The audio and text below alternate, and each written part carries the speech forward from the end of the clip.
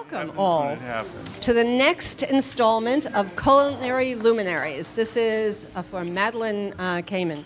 I must say, anyone who has the guts to say to Julia Childs that she was neither a chef nor French has my vote. But I'm Bee Banyu, and I am chair of the New School's Food Studies program. So I get to tell you a little bit about the Food Studies program. We offer classes in food studies in 3 concentrations: culture, media and communication, politics and policy, and health and the environment. We offer a BA and an AAS degree in both, as well as minors for students from other colleges here at the New School. We even have some classes that we offer in Open Campus, which is the continuing education center for the school. And we welcome you to take a look at Open Campus for any of the classes that we have available. One of the things that we're doing actually tomorrow and Saturday is we're hosting a very big conference. It's the Food Writing Forum. And we have an incredible array of people coming over the next 2 days, some of whom are actually in the room. Let me give you a little preview. For the plenary session, Diane Jacob and Andy Smith, right over here, are going to have a nice conversation about digital media and blogging and how they relate to the food world right now. Then we'll break into a panel of social media and online media hosted by or moderated by Fabio Parasecoli. And in the afternoon, there will be how to write a cookbook, blogs and websites, framing and maintaining purpose. And the people on these panels are unbelievable. I mean, Florence Fabricant, Roseanne Gold, who's here, she smiled, Roseanne Gold. Then there's David Cook and Deb Perlman in the blogs and website one, and it goes on and on and on. It's just day after day, which the first day culminates in a reception where we hope people will be networking with each other, because this is all about the new world of food and social media, digital media, all the sorts of things that the world is turning into as we speak. So if you're interested at all, we have posters over there on the table, the registration table, but you can go to Eventbrite and check out Food Writing Forum. And we hope to see some of you there as well. Right now, I think we'll just hand this mic over to Andy Smith, who is moderating this panel. There you go. Thank you, Bee. I'm delighted to report this is the 13th Culinary Luminary program we have had since 2008. It is somewhat ironic that the first Culinary Luminary panel that we had was on Julia Child. Does anybody remember Julia Child around here? Who was one of my heroes, and even though I accept the criticism of Madeleine Kamman, continues to be one of my heroes in life. So I'm delighted. I have on this panel, I'm the one person who only met Madeleine once, and I'm sorry to report I received a letter in the mail when I first started teaching at the New School. Does anybody remember letters in the mail? This is something many of my students do not understand. And in this, it was Madeleine Kamman asking to come and sit in my culinary history class. And I didn't quite know who she was. I was aware that she'd published cookbooks, and I was aware that she did the PBS program, Madeleine Cooks, but I was not familiar with her beyond that. She came into my class, and she came a couple of minutes late. I'd started the class. When I finished the class, she walked out, and I never had a conversation with her. So I'm looking forward to this panel to find out all the things that I missed. And thankfully, all of our panelists, except one, did have good and close contact with her, and I'm delighted. Now, I want you to know that I have no need to introduce any of the panelists, and the reason is very simple, because everybody knows who they are, and because we've just handed out their biographies. So all I can do is say, please do look at that. If I started doing their full biography, I'm sorry to report, we would be here for the next 2 hours on their things that they have done in the culinary field. I would like to introduce Cathy Kaufman from faculty for the new Food Studies program of the New School, who will introduce Madeleine. Thank you, Andy. It is a pleasure to be here to talk about Madeleine, and I think it is interesting that this is kind of bookending the Julia Madeleine, what shall we call it? Controversy? Maybe that's kind of a value-neutral word. Everyone here knows about Julia's life story, right? You've seen the movie, you've seen all of the blogs, all of the publicity. How many people actually know much about Madeleine's life story?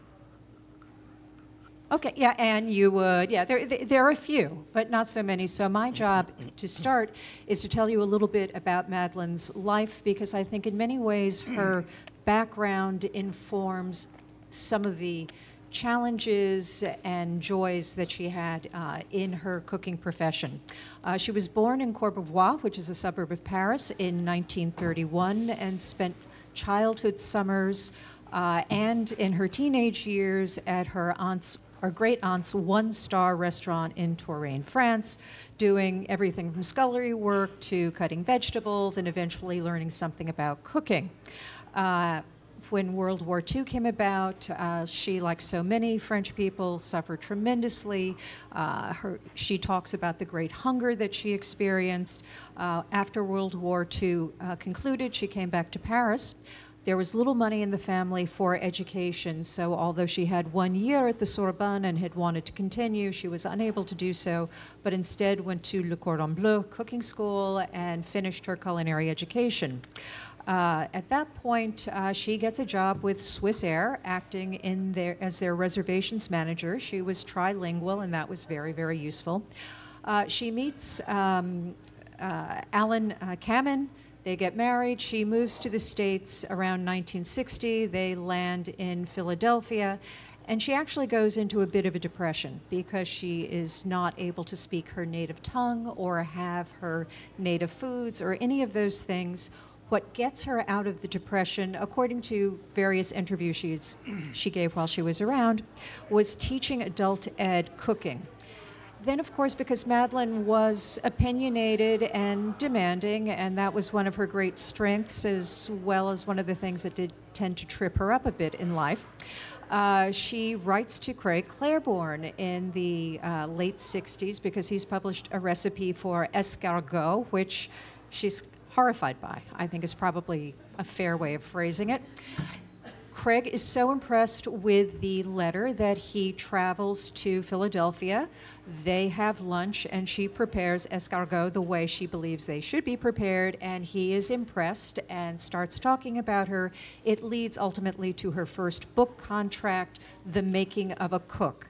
And one thing I just want to emphasize is very important that that was the making of a cook, not a chef. And she was very prickly, and I think rightfully so, about the differences between cooks and chefs. And while she, I think, eventually thought of herself as a chef, she really had a tremendous value and respect for the cook. Anyway, things happen. She moves to Boston around 1970-71. She opens the Modern Gourmet Cooking School and has a restaurant that is open, I think it's 3 nights a week, that is staffed by her students chez La Mère Madeleine. It is considered by many, including Paul Bocuse, keep that name in mind, there's a little bit of a debate or controversy there, to be one of the finest restaurants in the country. It received 4 stars from the Mobile Guide and 5 stars from Anthony Spinazzola, who was the restaurant reviewer for the Boston Globe. Of course, we know that there is a debate with Paul Bocuse, who at that time said women belonged in the bedroom, not in the kitchen, and Madeleine was infuriated by that. So there was a photograph of Paul Bocuse in the kitchen of Chez La Mère Madeleine that was upside down to let everyone know what she thought of Bocuse. Also, there is a notorious feud between Madeleine and Julia, and Madeleine once told me part of the reason she was so upset with Julia was that Julia never came to Chez La Mère Madeleine, and she took that as a personal affront and personal insult. So just put that in the back of your minds. Anyway, she goes back to France for a couple of years to open a cooking school, but getting disgusted by the sexism in France and the taxman in France, comes back to the U.S. She shortly thereafter discovers that she has a very serious heart condition and has to lighten up some of her cooking. She eventually relocates to the Napa Valley, founds the School for American Chefs at Beringer Vineyards, and said that Napa felt like home to her because people there took food seriously. She finally found a place in the United States that I like. So I think there's this underlying theme through much of her life of some depression, some feeling out of place that perhaps is reflected in the way she was also viewed popularly as not the warm and fuzzy Julia Child, but this kind of unhappy person. She also embraced Buddhism. She was a Buddhist at that point. Anyway, to tell you a little bit about the School for American Chefs, it took 8 students a year. She called it Graduate School for Working Chefs. It was a very short program. It was a 2-week intensive program out at Beringer. I was privileged to be one of her students in the penultimate School for American Chefs. To give you a little bit of an idea of what that was like, you would think we would be in the kitchen cooking all day and working at her elbow. No. We sat around a conference table in this lovely dining area. There was someone cooking for us most of the time, and we were discussing things like the topography of the Napa Valley and how that was influencing the wines, taking field trips to go taste wine, doing things, discussing what we were reading. She recommended Plato, that we should all be reading The Republic and things like that. None of this garbage stuff that you're all reading. You need to be improving your mind. I remember once I had a more fraught relationship with Madeleine, perhaps, and some of the folks here, having both worked with her at Peter Kump's New York Cooking School and out at Beringer, asking, what was my cooking style? And at that point, I was working as a private chef for a very wealthy, very fat man, and I had to cook. Marion knows. Marion understands. And my style had to be very light. And I said, well, it's kind of Mediterranean. And I got there's no such thing as Mediterranean style. So, you know, she did not tolerate imprecision. And when you read her recipes, you realize they are fabulously precise and some of the most wonderful, wonderful recipes that you will ever encounter. So just a very quick bibliography. Her works, in addition to The Making of a Cook, Dinner Against the Clock, When French Women Cook, In Madeleine's Kitchen, Madeleine Cooks, which had the off-show PBS show that ran from 1984 to 1991. So again, you see a lot of parallelism with Julia Child, which is an issue for her. Madeleine Kamman Savoie, The Land, People, and Food of the French Alps, which is a fascinating and wonderful book. And then her new Making of a Cook, which was the James Beard Cookbook of the Year. And the same year, she also got a Lifetime Achievement Award from the Beard Foundation. And other accolades include a knighthood in the French Ordre des Arts et des Lettres, given by the French Ministry of Culture. So with that, I think I will pass along to Bob. Our next speaker is Bob Pritsker, who is a restaurateur and a close friend of Madeleine. Bob? Thanks, Andy. I brought, thinking it might be of interest to the folks, 3 of Madeleine's cookbooks. It's the dirty ones with pages stuck together by creme anglaise. So if you want to pass them around, you should. I mean, they're a bit of history, and I don't know. My bag is there, and the books must be there. There are 3, 1 paperback and 2 hardcovers. So Making of the Cook and When French Women Cook, which is the one sandwiched in time between this and the last one I had, which was In Madeleine's Kitchen, that gentleman has. In any event, enjoy them. I apologize for their condition. I had trouble finding them, and I had put them away. Not that I had put Madeleine away. She put me away, so that's a good way to begin my story. And this is kind of the perfect condition that is set up in America. When you want to cook, and you were at the age and at the time that I was wanting to cook, you celebrate the fact that Julia Child wrote a cookbook, and you teach yourself to cook by following the 12 pages of steps you do to make brioche, or God knows what else you find challenging, but they were all, of course, the Bible for me, who was self-taught. I wanted to cook. I should have probably made my mother happier and been more professional with my life, but I wanted to cook.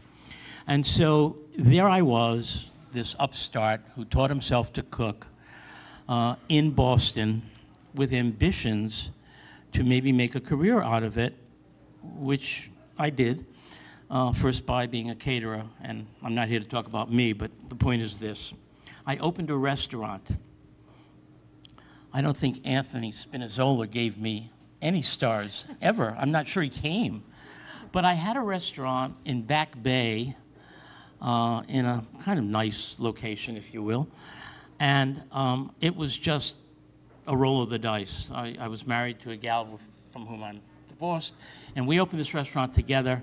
And of course, it was a struggle because we were charging $7 prefix for dinner, you know, that kind of problem.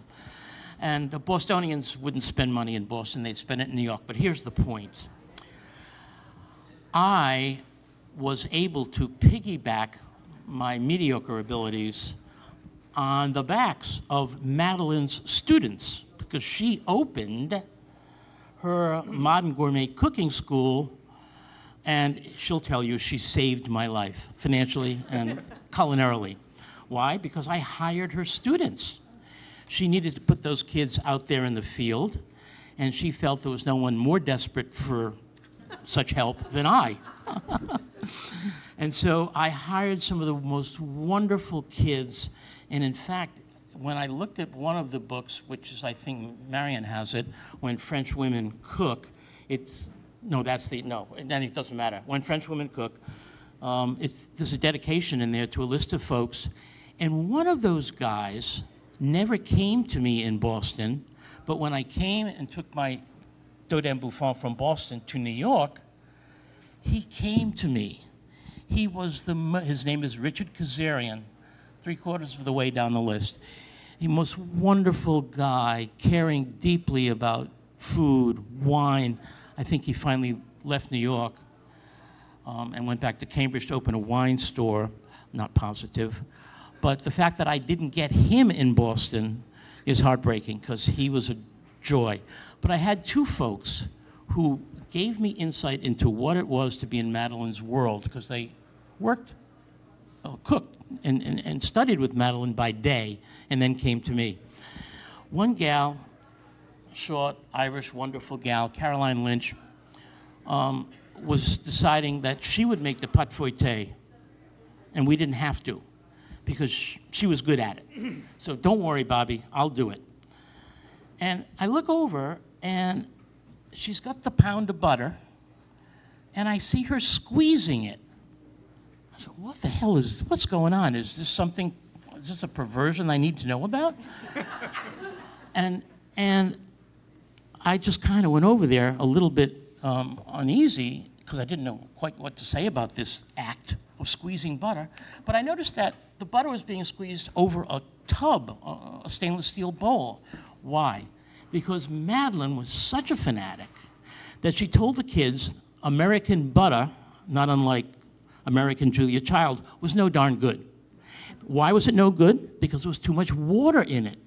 And if you got your fingers nice and cold before you touch the butter, because otherwise you might melt it, you could massage the butter and get all that water out.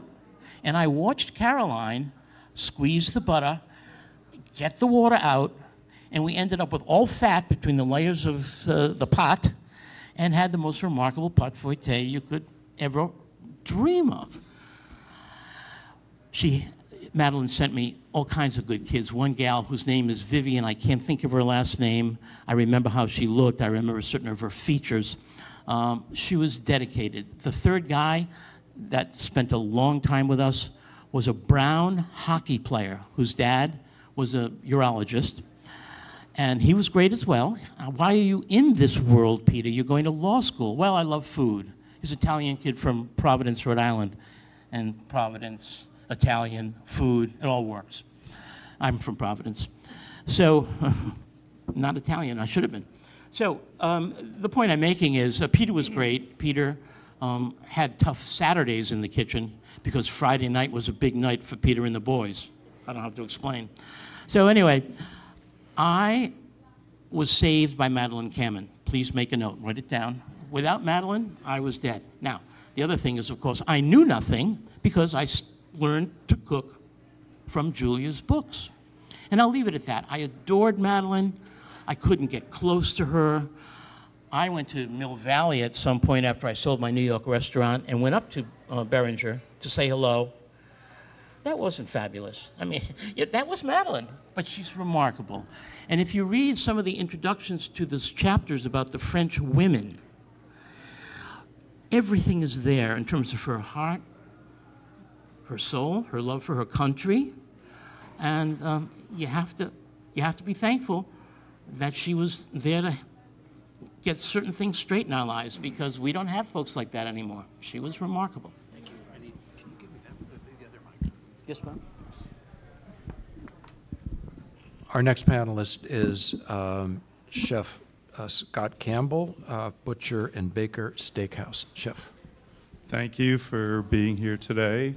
But I guess I was also very fortunate because I worked with Madeleine probably, as I would say, probably during her most highly acclaimed and productive years. I worked with one of her proteges, which you probably know, Jimmy Schmidt, who went to Modern Gourmet. He was the chef at her school in Boston. And in the time that I got there, I was young to the, I guess you could say, restaurant industry, heard the praises of Madeleine, if not once a day, probably a million times a day, to the point where when she came into the restaurant to visit, it was like the second coming of Christ had just come in, that, you know, she could walk on water. In fact, with Jimmy Schmidt for a number of years, once a week we would hold classes. We would stop between lunch and dinner, pull out the making of a cook, sit down, test recipes, and according to Jimmy and then later on with Madeleine, you know, also have to get suggested academic reading, which you guys would like. Waverly Root's The Foods of France, The Foods of Italy, and Harold McGee on, you know, on food and cooking. And after working there for about 4 years, moved to New York, and right when I came into New York, of course, knowing some of the names, picked up the Times one day, and there's Florence Fabricant with her Wednesday introductions to what was going on in the coming season. Tickets were going up for Madeleine Kamman at, I guess, people that have been cooking for a while remember Time Life series. It was over by the Kerry Kitchens, which is Starbucks, holds the basement floor of it across from Equinox in Columbus Circle. And Madeleine had a few days of doing classes there and met Peter Kump. And of course, Peter, being a very good talker, said, you know what, we teach the same thing she did. So I went to school there, and for probably the next 15 years or so, every time Madeleine was in town, I used to help her as well as other people. One of her books had just come out, I think it was in '84 or whatever. Read her veal stock, which I knew intimately with working for Jimmy. So luckily I never got any shame, thank God. But it went well, but she was always very potent, as you said, on her lectures, very, I guess you could say, dense and granular in the sense that you really captured a lot of academia from anywhere from, well, you didn't get Plato, though. That was more, that was later on, but anyway. It was always a pleasure. In fact, I had helped her at the Beard House, mostly every place. Never did the cooking show, but one time in the mid-'80s, my wife and I jumped in a plane, flew up to Glen, so we probably got to see you. I think it was on a Sunday, flew in early, went to the restaurant. Madeleine wasn't there. Somebody called and said, one of your whatever, proteges, whatever is here. She rushed over, we had lunch, said, you know what, you don't have enough time for dinner, so you might as well go back to Portland and fly back down again. So it was one of those times when Spirit was very good. It probably cost $25 round trip and enjoyed every bite of it.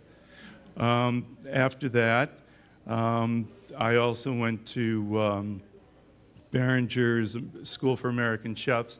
I believe I was in the second class that they had there.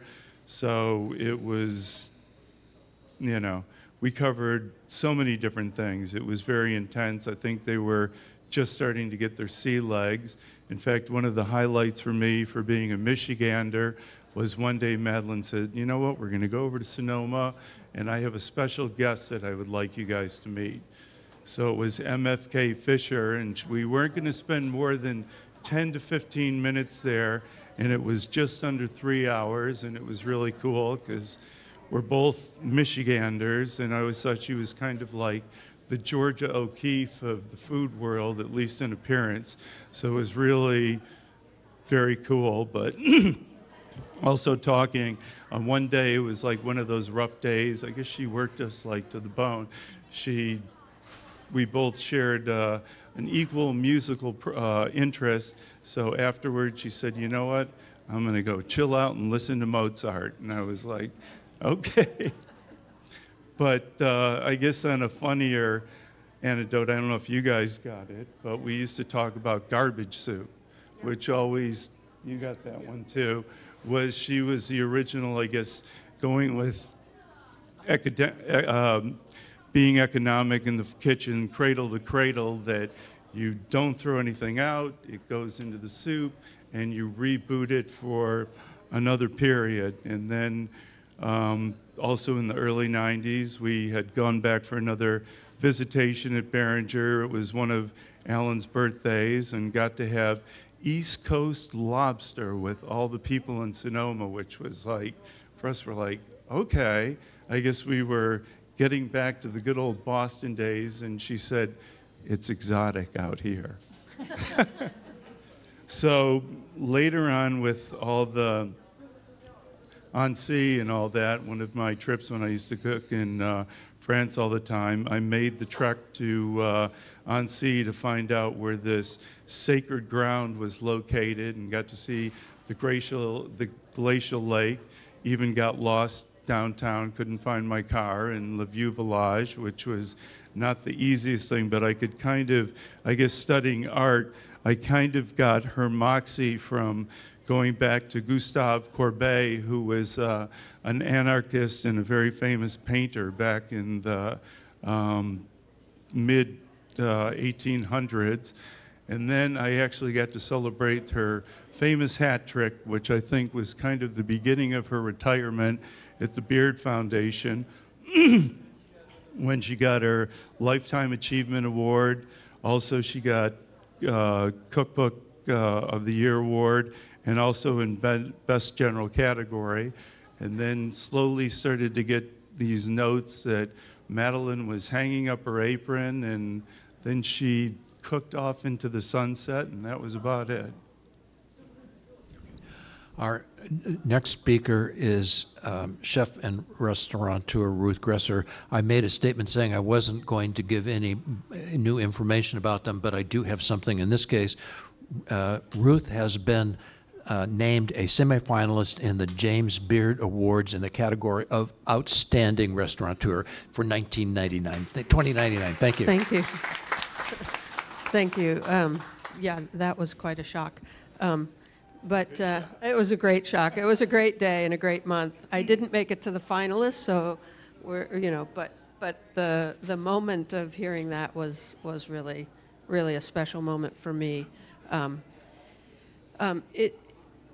It's really wonderful for me to be here tonight to talk about Madeleine. When I think about Madeleine, the first thing that comes to mind for me is her signature phrase, at least this is the Madeleine I knew. Her signature phrase was, "Don't let the turkeys get you down." And I have no idea when I first heard it from her. I have no idea what she said it in response to, but that really wasn't the point, because what the point was that whatever was distracting or depressing or upsetting you at the time, it was not important. And what was important was to stay focused. And you should be focused on your food, focused on your goal, focused on the drops of oil as they're being emulsified into the egg yolks. The other thing that was important for her that she taught was to ignore negativity, overcome difficulty, suppress any self-doubt, and to keep moving forward on your own self-determined path. I do remember that Madeleine said it often. It's actually inscribed in this book to me. She said it to me, to others, and I think she said it to herself. And of course, Madeleine said it with a charming French accent, which made it all the more endearing and memorable. I made what felt like a pilgrimage to study with Madeleine when she had her school in New Hampshire, which came after Annecy and before she went out to California. And I think she had it for a very short period of time because she had been diagnosed with a heart ailment, and running a restaurant and a school was, a significant endeavor. And when I realize it now, I was in my late 20s, mid to late 20s. She was younger than I am now when I was studying with her, and I can see, that it would be something that you might want to step back from. But I had made this pilgrimage, and along with 9 other students, and we were going to be in New Hampshire with Madeleine for almost a year. And on our first evening when we got to Glen, New Hampshire, Madeleine took the class out to dinner, and she told us we were going to the best restaurant in town. So just remember, this is 1986, okay? Fresh was kind of a buzzword, but not so much outside of California. And, the words that we throw around now, like local and sustainable and heirloom and artisan and all of those other ones that we talk about, weren't even in the vocabulary. Anyway, the group of us walked across the street and went to the best restaurant in town. And all I really remember about it, the restaurant itself, is that it was red. I don't know if the walls were red or the carpet was red. I do remember that there were white tablecloths with red napkins, but red is the key thing about I don't know what the name was. I don't know. The other thing that I remember is that they served us a main course of chicken breasts with a tomato sauce and a vegetable. And we all are eating. And Madeleine stops us and takes advantage of this moment that she knew would come where she can teach. And she says, "What do you taste?" And so there we are, 10 virtual strangers, right? And that's the old definition of virtual. Embarking on this really scary and exciting adventure with this amazing teacher and this larger-than-life legend. we all knew we'd be sharing really close quarters for almost a year. And that night, you know, we'd hardly said hello to each other.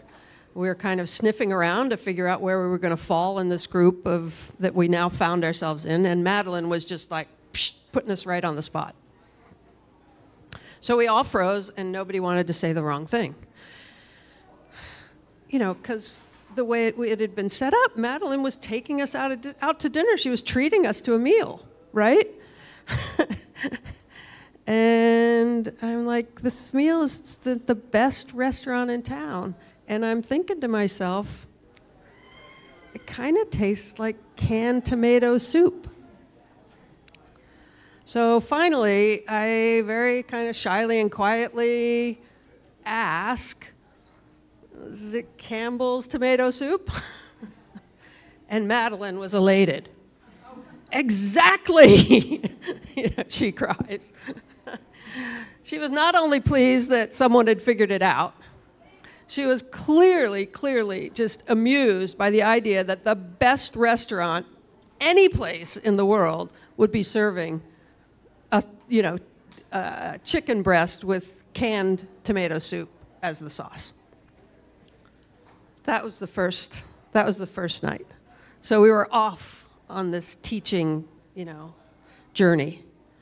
The next day, the first day of class, you know, here we are, these 10 of us, just clamoring to start learning, to start getting in the kitchen and cooking.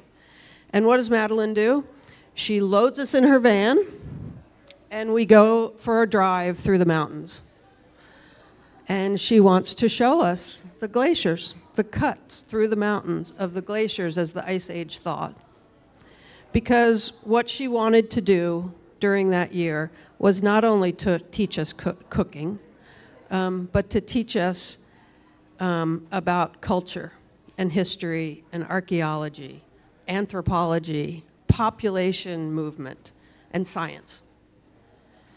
So many of you probably know this book. Robert has mentioned The Making of the Cook, and somebody else mentioned The New Making of a Cook. This is The New Making of the Cook. So this is her tome. This is kind of her life's work. For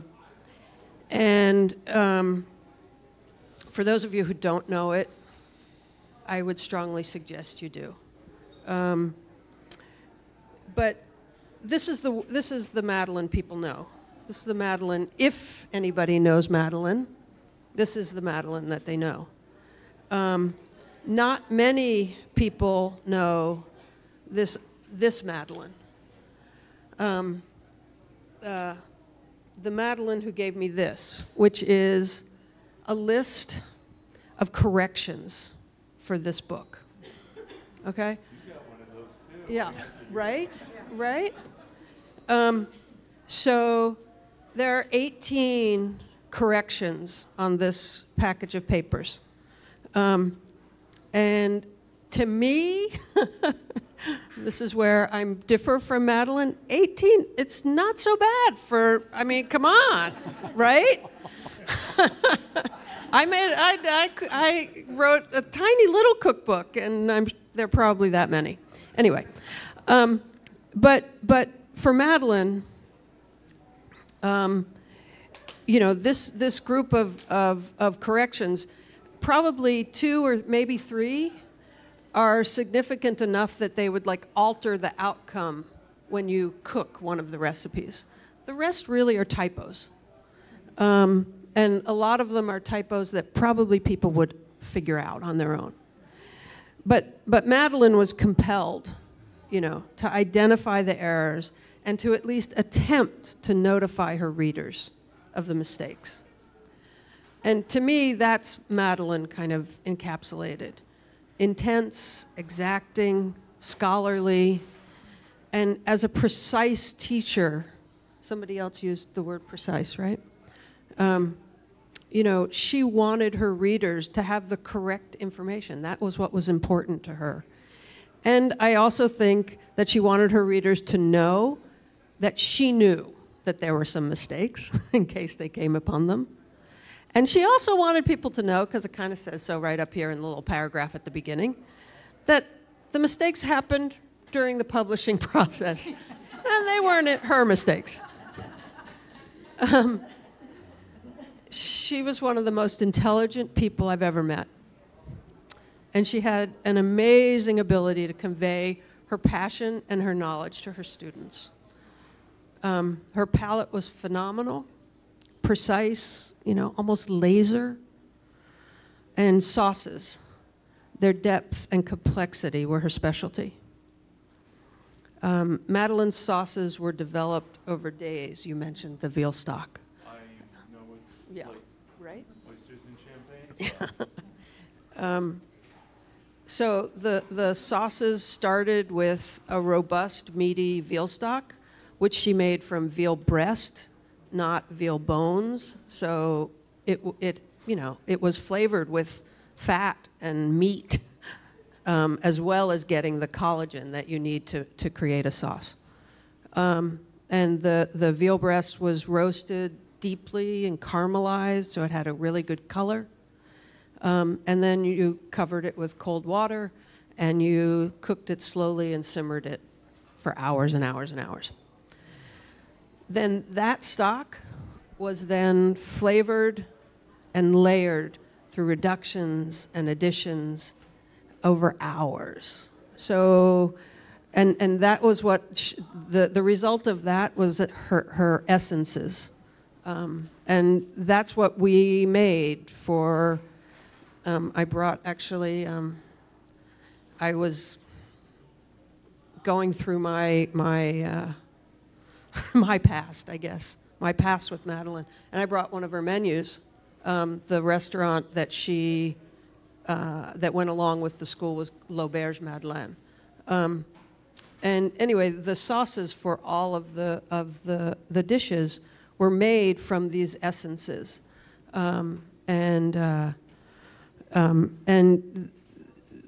So this complex process over days, and then hours of intense reducing and adding more stock and reducing it down and adding more stock. And she was creating the structure to then add fat. And the fat could be butter, or it could be sour cream, or it could be heavy cream, or it could be egg yolks. But the end product was rich and complex. Sorry, I wrote these notes, and every time I get to this part, I tear up. They were gorgeous. They were absolutely, absolutely, absolutely gorgeous. I can't help but smile when I remember the flavors that she created. Her sauces were her major contribution, in my opinion, to modern French cuisine. And I, for one, can't wait until they come back in favor. I spent almost a year with Madeleine, a year filled with passion and thought and history and food, a year that influenced me so deeply that it took Madeleine's death for me to fully realize it. And I truly miss her. Thank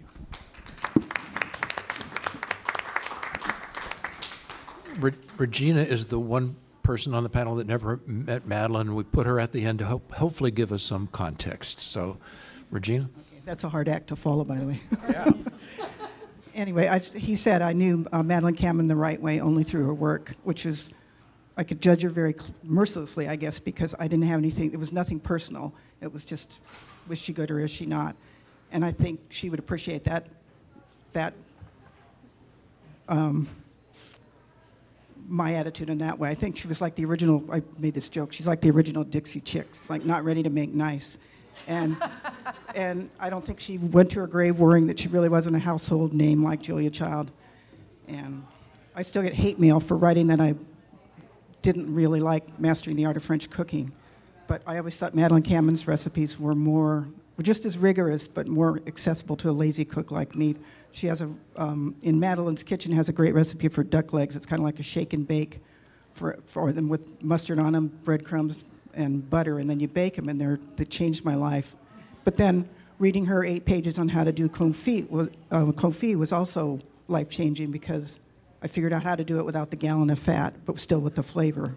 And she explains where the spices come from. They're basically Arabic in origin. And so she really was the antithesis of what John and Karen Hess called a fake lorist. She really knew her shit.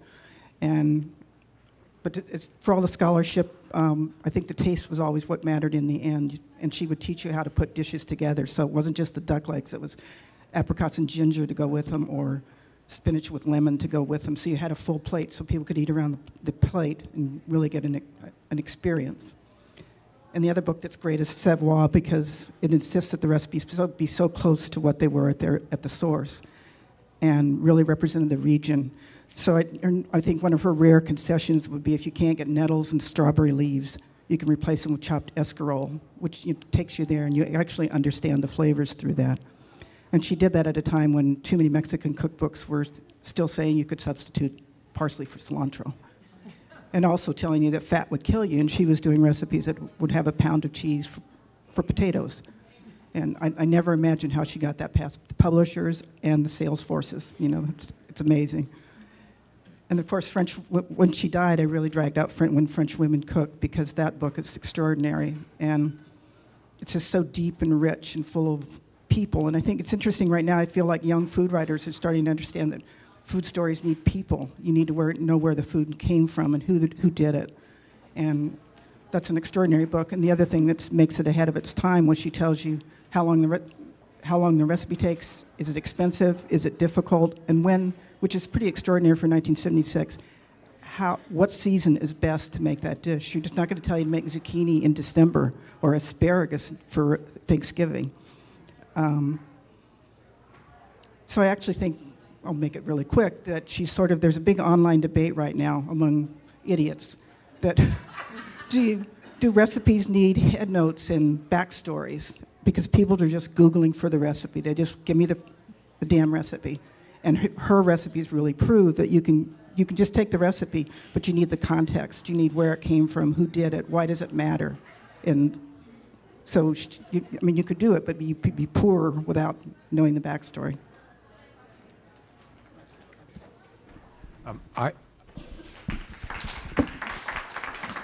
I have a 1,000 questions I'd like to ask, but I do want to open this up to the audience. If you have anybody have questions right now, or I'll just go on to my list that will. Yes, go ahead, Michael. Do you want to take a mic? Can we? No. We need a mic in order to get it on the film. You're being filmed. So I have one for Scott. Can you tell us, since you worked with her on both coasts, what changes, if any, occurred in her cooking when she went to California? Well, the one thing that Microphone. I got a mic. I didn't know that Madeleine passed away, and unfortunately she passed away on my anniversary, so I was out of town, and I was like, you know those things, it's like your subconscious, and one day in December, I forget why I was looking it up, and I'm like, she's not with us anymore. I guess I get to throw a tearjerker in there too. But anyway, the one thing that got me, in fact, talking about Michael, one day I'm working at Windows on the World, and I'm making Arnaud Brion. I need you to make a sauce. So I make a sauce, and I make the base for it. There was a restaurant called Cellar in the Sky, and it was an exclusive restaurant. So I give him the sauce. He's like, my God, that's very good for an American. It was not a congenial place to hang out, but I always thought that was funny. And now I get probably one instant messenger a day from Arnaud. He's very proactive. He learned how to do Facebook, so I guess we've bonded after all those years. But the one thing that really struck me, going back to Michael's question, and doing this look at it, and that's why I mentioned Courbet, because looking at it, she grew up in Paris. She was probably grew up near one of the most famous areas for impressionistic paintings over by Bois de Boulogne. Then she moves to Annecy. And looking back artistically, what that area was like. And where has she lived? She didn't like to live in cities, although one time I bumped into her on Fifth Avenue going to Tiffany's, and she was drop dead, dressed well, like she could have lived on Fifth Avenue. But anyway, she always lived in the mountains. She was in Glen, as you said, going around on sea, that this was her breath. This is where she felt good. I think that's why she wrote the book on Savoie and women, because that's what spoke to her. It wasn't an urbane cooking, although she did get along with Andre Saltner, which his restaurant was named after Lutèce, the first city in Paris, but that's what spoke to her. So I think there was definitely a sense of freedom in California. And I guess because I was in the second class, luckily we were like really hands-on. Of course, we picked her brain like, we had 4 guys. 1 guy was from North Carolina, 2 were from Washington. I was from New York. Of course, I knew her, and we milked it. In fact, I even went back a couple of years later and took their wine course just to get kind of a second helping. And it was, you kind of really got to feel she was at ease or whatever. And of course, having your own business is not easy. So I think she was able to become more of herself or whatever. So getting back to it, I think the rural areas really spoke to her, and that was the reason why I mentioned the artist, because once I was looking at it, I was like, going back in my mind, that's what jazzed her. And then the article that Michael suggested about when French women cook mentions how she was really, it made such a strong impact on her career and a person in general. Next question. Marion. I'm just really curious about her food. Because I met her a couple of times, and we went to she took me to an extremely ordinary restaurant in Vermont that sounded just like the place that you described. But as this was being passed around, I just opened it at random to the French onion soup recipe, and at the end of it, it says, if you put in a couple of bouillon cubes, it'll taste a lot better. Can somebody explain that to me? Yes. Yeah, I can explain that.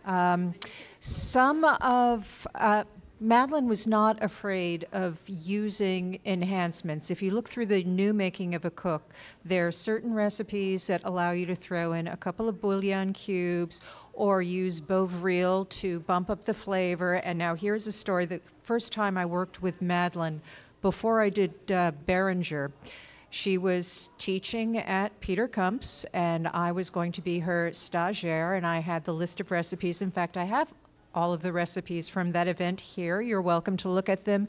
They are not in any of her books, so they're very special.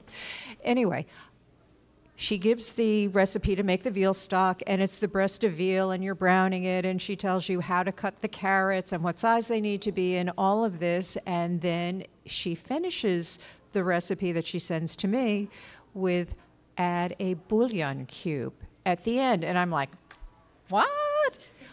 I did not do it. She comes, she tastes the stock, and her palate is so exquisite that she looked at me and said, you didn't put in the bouillon. I was busted. She was right.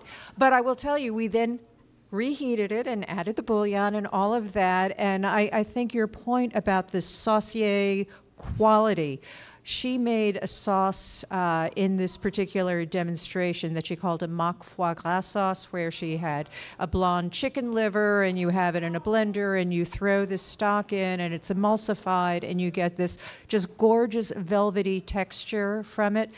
I have to say, the food, and at Peter Kump's, I got to work with a number of visiting chefs, big personalities, won't name names, but they were certainly on most people's cookbook shelves. There was no one who had the palate that Madeleine had. I think I can say that without any qualification. Her ability to taste, discern, figure out what needed to happen to get something that was just extraordinary was there, and she wasn't afraid of a little MSG or MSG equivalent if that's what you needed to round out the flavor. Anne, can we get the mic? Oh, I guess just, I think you hit it pretty much. I was at the Beard House with her one time, and one of her signature dishes was always oysters and champagne sauce. And the same thing was the sauce doesn't taste right. And I remember having a little veal essence going into the Beurre Blanc and probably a little bit of the bouillon. And I'm like, oh my God, we're at the Beard Foundation. You could see Jim taking a shower and throwing water down. But it was, same thing as you're saying.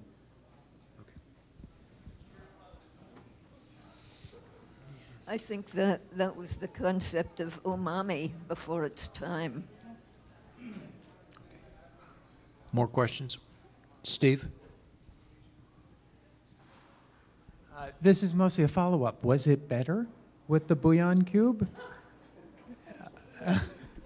It was. I know that Italians use bouillon cubes in Yeah, those wonderful little everything. Maggie cubes and all of that. There was something recently online someplace about how these Maggie cubes get used in all different cuisines, and they're all slightly different versions, but it's there. It's the umami, and I can only tell you that the finished product was, if not the best sauce I had ever tasted, bar none in 3-star restaurants in France, it's certainly on a short list. Can I ask Ruth a follow-up on that book? Was there an edition done that had the corrections in it?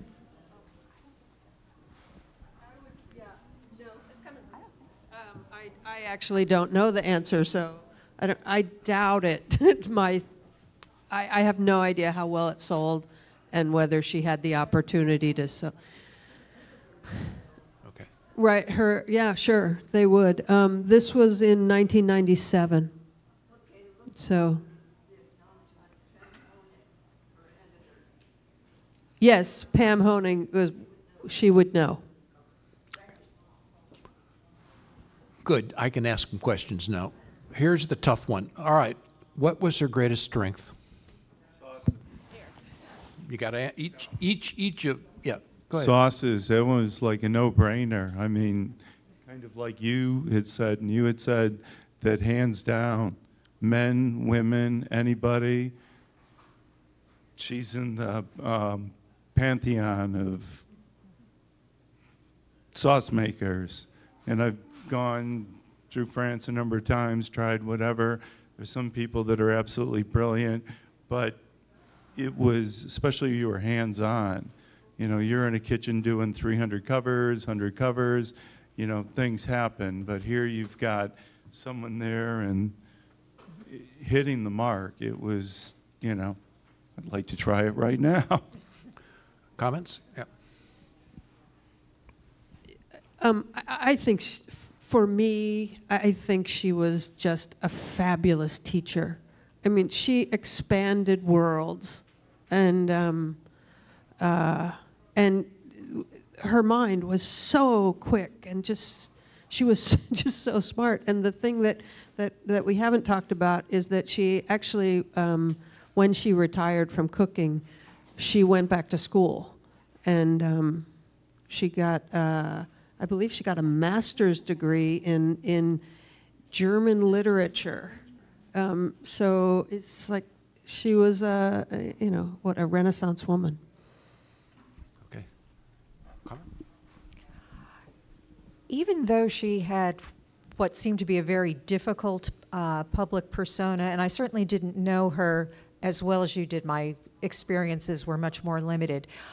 She was extraordinarily generous. I actually have my Madeleine Kamman little trophy with me after working with her at Peter Kump's for 48 very, very intense hours. She actually sent me a present, the Hermes scarf. Yeah. Bob, do you have comments? Pardon me? Comments on? What was her strength? Oh. Well, I, as you've figured out, was on the outside looking in. I never was under her wing, under her skirt. I just didn't have an involvement. Again, remember, she saved me. So I wasn't close. But this story came to me from the kids who worked for me. Madeleine was so driven and such a perfectionist. I'm told, not an eyewitness, that she, for the restaurant in Newton, the name again? Chez Madeleine.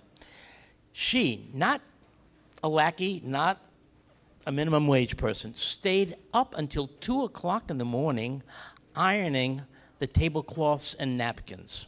This is after serving, a lot of clamoring, self-aggrandizing folks who are very important, of course.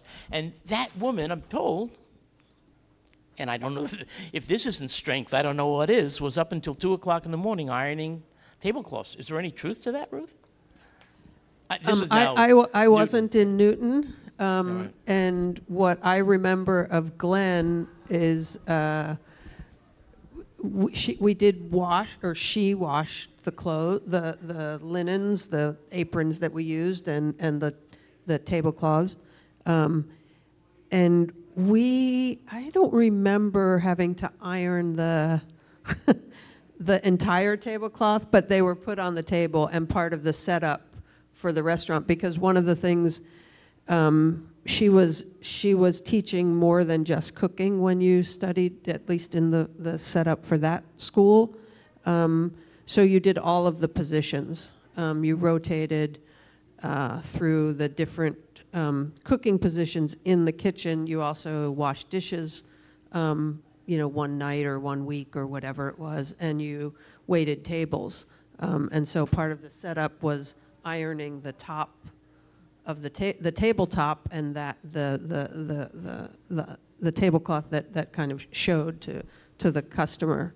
One of my little stories is she was very in some ways old-fashioned too, and so women in her restaurants had to wear skirts or dresses. That was not my style, and I like to say that Madeleine was the only person in the world that I would have put on a dress for at that point in my life, or any time thereafter probably. But I did, and yeah, it didn't really work for me, but I did work in the dining room. Anyway. Regina, any question to comment on? I would say that her recipes are, superb. The recipes are great. They work. They're all, never been disappointed in one. I've never had a problem with one. The recipes are extraordinary, but the great thing is she just doesn't tell you how to make something. She gives you the who, what, when, where, and why, which is really, really important with food, and I think is so neglected in so many books anymore. So you really get context when you make one of her recipes. What was her greatest weakness?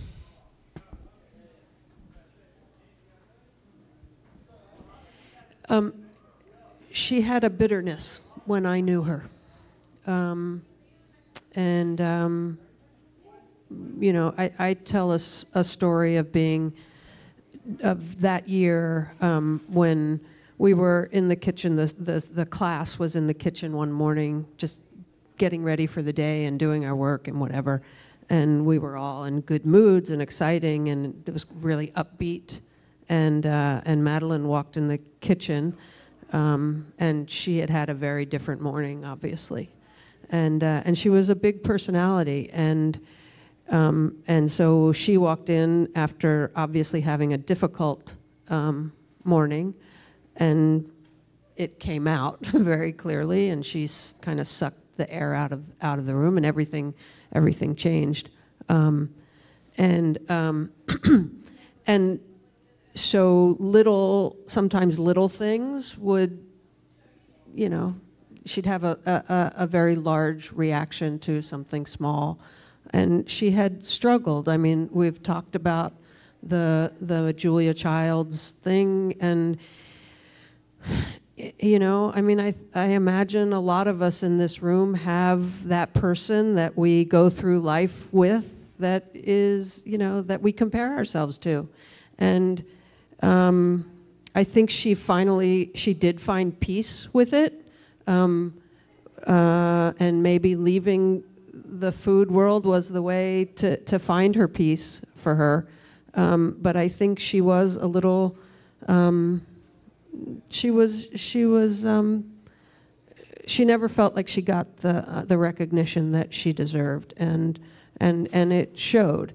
The thing that I took from that moment and my time with Madeleine when I saw that was she was a big personality. She was a leader, and when, as the leader, I recognized in that moment when she came into the kitchen that as the leader, you are going to determine your space, and so I kind of took that knowledge that, again, I learned, she taught me, and used it, in my life very differently.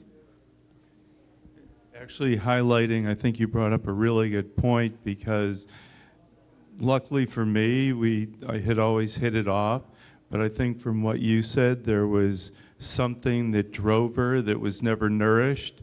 And I always use the James Beard evening as she got her hat trick, she scored, and then after that, she rode off into the sunset. It was interesting because, we were close for years. As I said, I helped her on so many different occasions, and then it was almost like she rode off into the sunset, and you got letters from Behringer, you got whatever, but the correspondence just kind of shut down, like she scored and that was it, which was, in some ways for me, she gave up, that she got what she wanted, and you could tell in those right after that, because I saw something recently. It was in San Francisco. It was a retirement party, and I saw from what was it, 98 to 2000, she had a much different appearance. It looked like she had gained like 5 or 6 years, and it was really, for me, it was a very potent picture. But anyway. Bob? I'm really a stranger to this world, and I feel deprived because I really, as much as you can readily struggle with Madeleine and her in-your-face kind of, you're nothing. That really happens.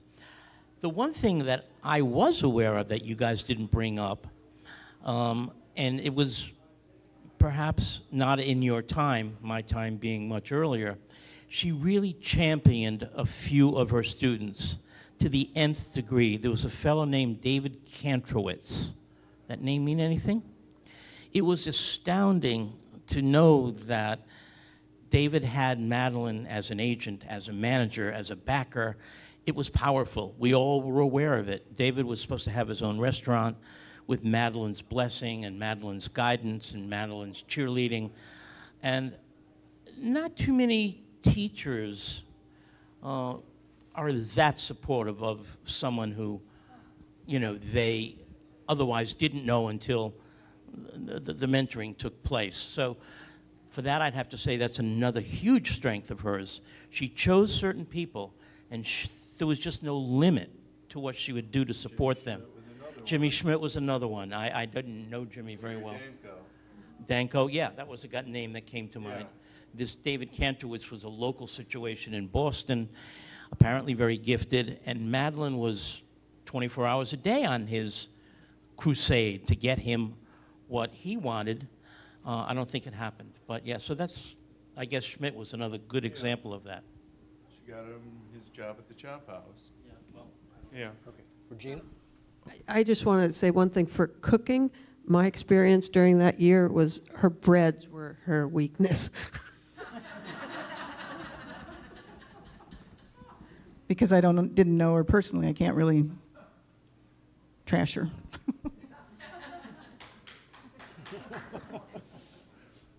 Cathy?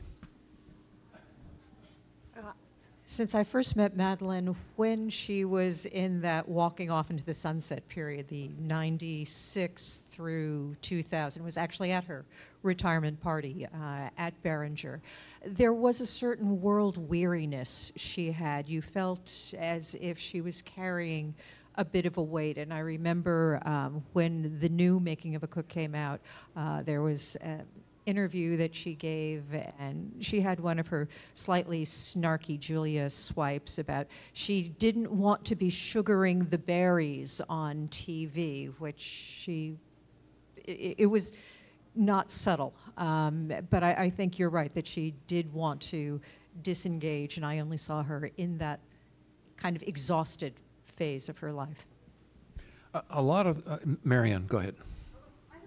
Oh, you gotta wait, you can't, come on. I don't know whether anybody can answer this, but I'm dying of curiosity. Why didn't Julia go to her restaurant? It was right there.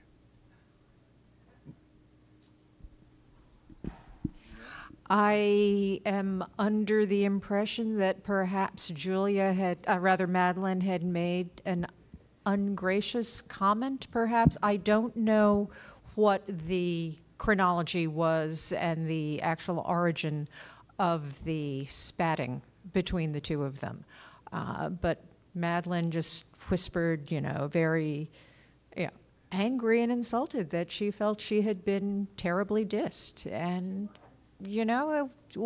why that came about, if you read some of the online stuff about her, apparently Julia had a rather vulgar but private comment about what she was going to do with Madeleine, which included wearing surgical gloves and putting her in a Cuisinart. And I left out the vulgar part. Was that with Dan Aykroyd? Or? I did a quick look through Julia Child literature to find the same answer to that question, and she makes no comment at all. So the quick answer is it's a puzzle. But it's very clear that the public issue of Julia Child not being French and not being a chef and getting all the visibility for her program, I'm sure that contributed to some of the concern from Madeleine's standpoint, and then her complaints about Julia contributed on the other side. Steve? Oh,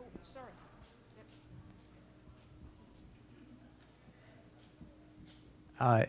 I'm just going to say this for the record, since I did not know Madeleine Kamman, but for I think maybe 2 or 3 years, for some reason, by some strange coincidence, I followed her when travel teaching. And I can tell you she was very, very tough on the people in those schools who were mostly, they were ladies who didn't necessarily have a lot of cooking experience, and they weren't necessarily all that concerned about the quality of their ingredients or how long their spices had been on the shelf and so on and so forth. And she really burned a lot of bridges. I can tell you that people did not want to have her back again, and I heard some very funny stories about her. And I don't necessarily think this was a terrible reflection on her, but since we're, just for the record, for the historical record, I will tell you this, that this is something I know about her. Okay. Roseanne?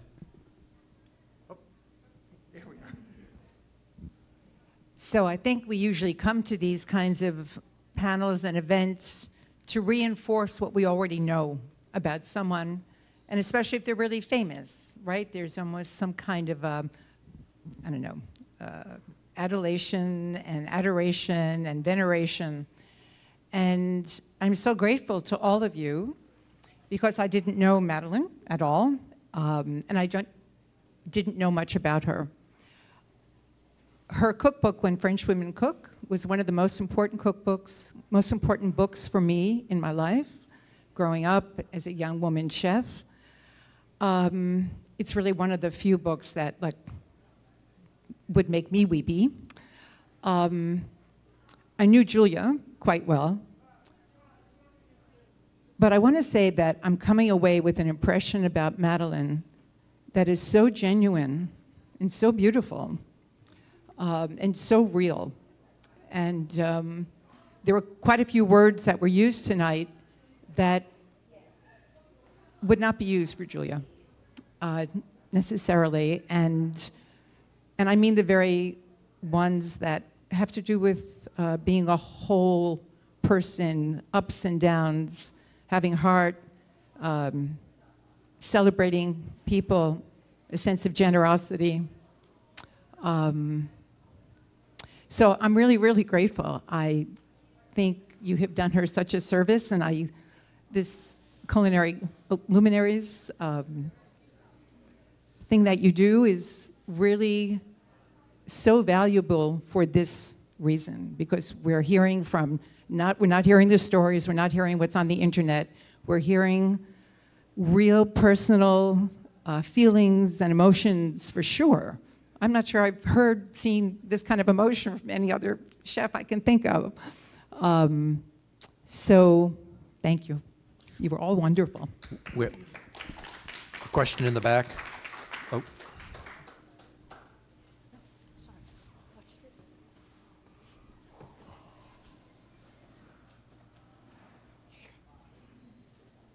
Hi, thank you.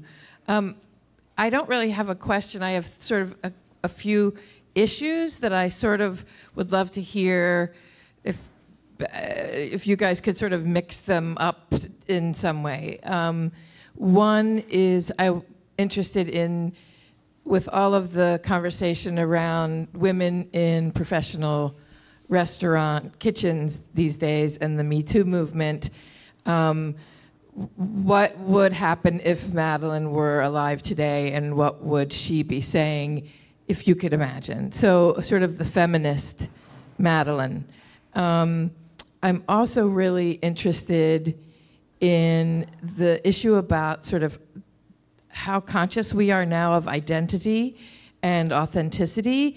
And I'm Ruth's spouse, and I just want to say that. So I've known of Madeleine for 26 years, and I never had the privilege to meet her, but I've had the privilege of hearing so much about her. But this is the first time hearing this piece about Julia and Madeleine and thinking, oh, Madeleine was the French woman, not Julia, of course. And so why did we celebrate the Americanized and not go to the source? I mean, and especially in lieu of, in respect to the way that she talked about going to the source, which you had mentioned. So just sort of some issues that have come up that I would love to know if you have any comments about. I'd like to build on the question. That was one of the questions I had too.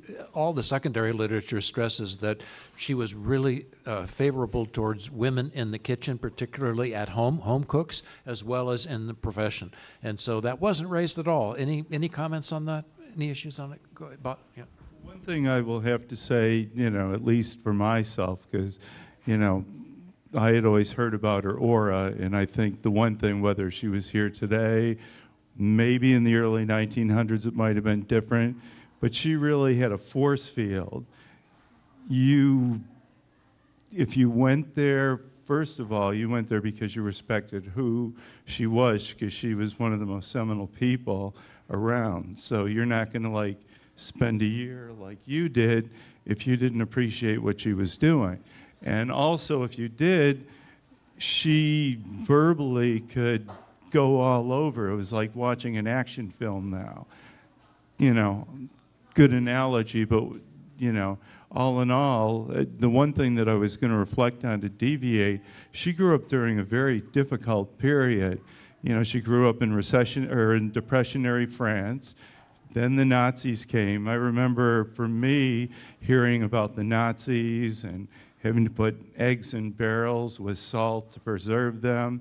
So there were a lot of things when you guys were talking about, baggage. I'm sure any of us people who would have, been there during that period, there was external baggage that didn't come out other than, you're having a class and, you're talking about eggs and we take this deviation, and those are some of the things, I guess, in a roundabout way. But getting back to the premise, yeah, she had a force field. I mean, you didn't besides, why would you want to disenfranchise yourself?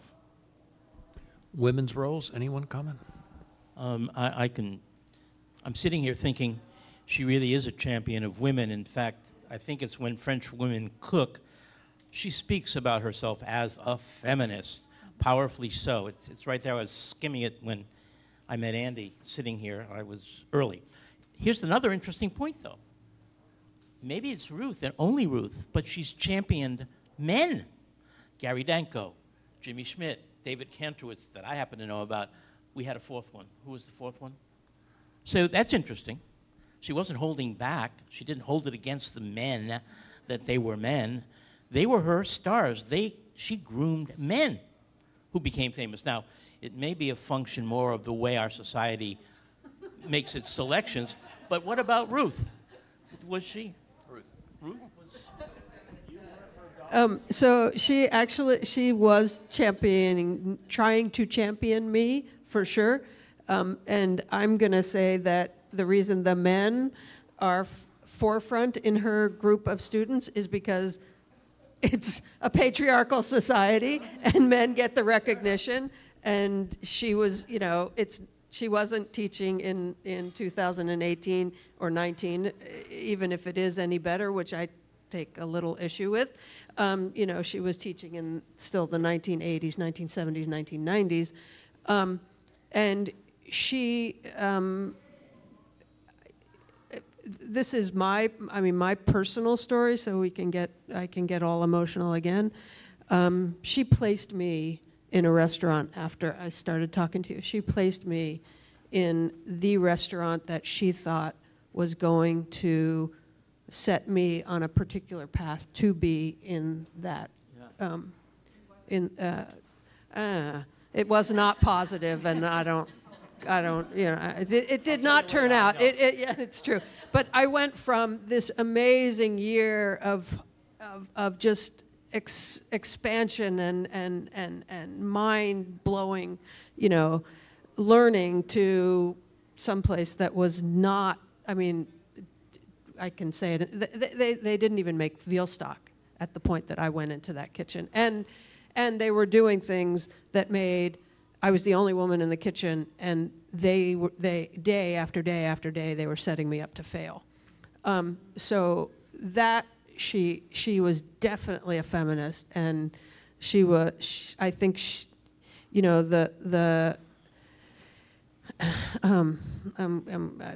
don't know. She was absolutely a feminist and would have, I think, supported the advancement of women as much as she possibly could. Yeah, no, I think that's absolutely true. And actually, Joanne Weir was one of her proteges in that sense. But you are right that for whatever structural reasons, it's more men who are more household names. Yeah, just to jump on that for a second, I was a semifinalist in the James Beard Outstanding. So I went from that experience after Madeleine to continuing to cook for several years in fine dining, and then I took a different path and opened a pizza place called Pizzeria Paradiso. We were the first Neapolitan-style pizza place in Washington, D.C., and we've been there now for almost 28 years. We have 5 locations. I've been very fortunate and very, successful, frankly. But I did not take the path that Madeleine kind of set out for me. And,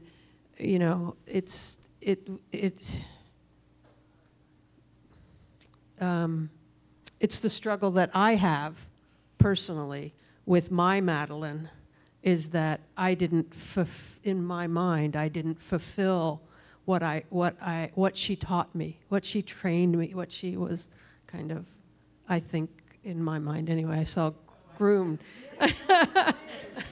Well, Right. So this is my struggles. Frankly, you know, I said I didn't realize how important she was in my life until her recent death. And I have actually there was a memorial for her in Boston that I went to, and at that, which was in November, I wasn't ready to speak. And so I think I have progressed. But I started all of that story because what I wanted to say is that every time I saw a report of the list of semifinalists for James Beard, of which I was one, it also mentioned the fact that the James Beard Foundation has changed their criteria, which, you know, can be mentioned because what they did was they kind of opened it up and wanted to pay attention to the quality of the person who was nominated, as well as making sure that people of color were represented, making sure that women were well represented. So you can look at that inclusion as a positive recognition of something that James Beard is doing, or are they you know, is it also there because, oh, this is the list because now it's affirmative action has taken hold. So also America changed. Are you putting cream and tomato soup on your pizza? No. Regina, do you have any comments at all? The other question that you had was, why do we celebrate the American over the French? And the obvious answer is TV, I think, but it's also, and for the time that they both were starting out, I think it was more that, you know, when you look at the Time Life Foods of the World, those were all told through the, you know, the American perspective. And so, and Julia Child was a great showman and a good glad-hander, and clearly Madeleine Kamman was not a glad-hander, so that's how you know, you look at how many no-talented people are really, really successful in the food world. It makes you not even want to get out of bed, because that goes much farther than skill. Final question with Anne.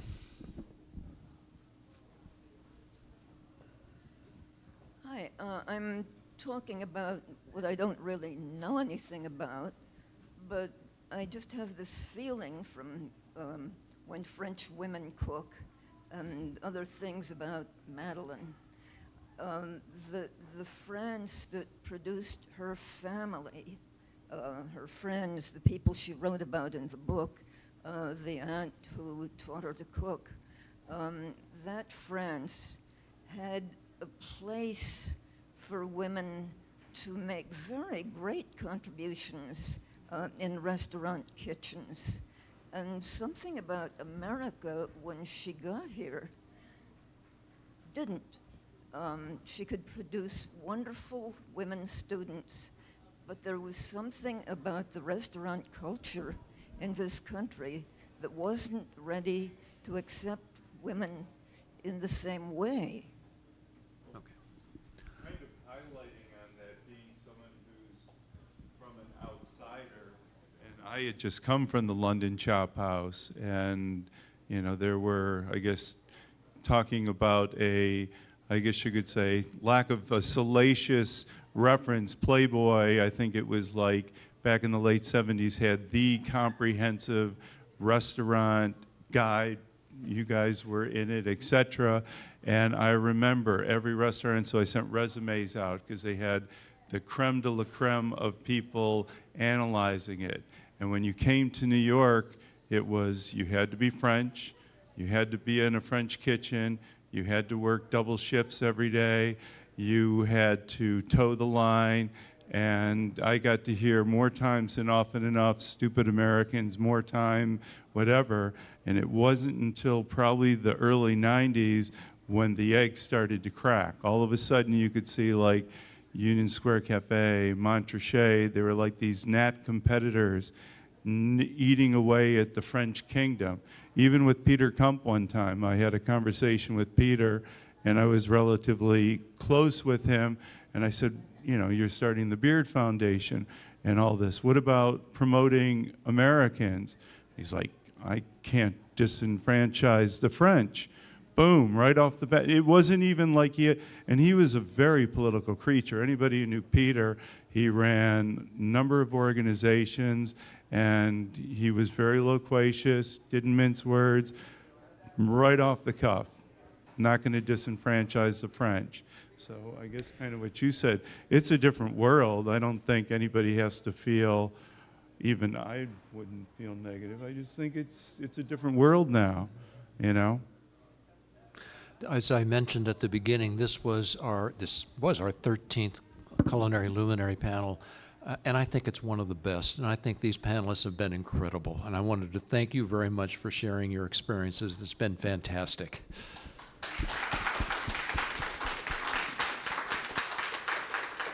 I hope the conversation can continue informally. I just want to say we're considering doing a program in June on Anthony Bourdain, and we would love to have comments on who should be the panelists, and any suggestions that people have would be greatly appreciated. I want to thank Bea for making the connection with Ruth, and that's a very helpful connection, and with Roseanne for making the connections with everybody else on the panel. So it's been very appreciated, and thank you, thank you, thank you. All right.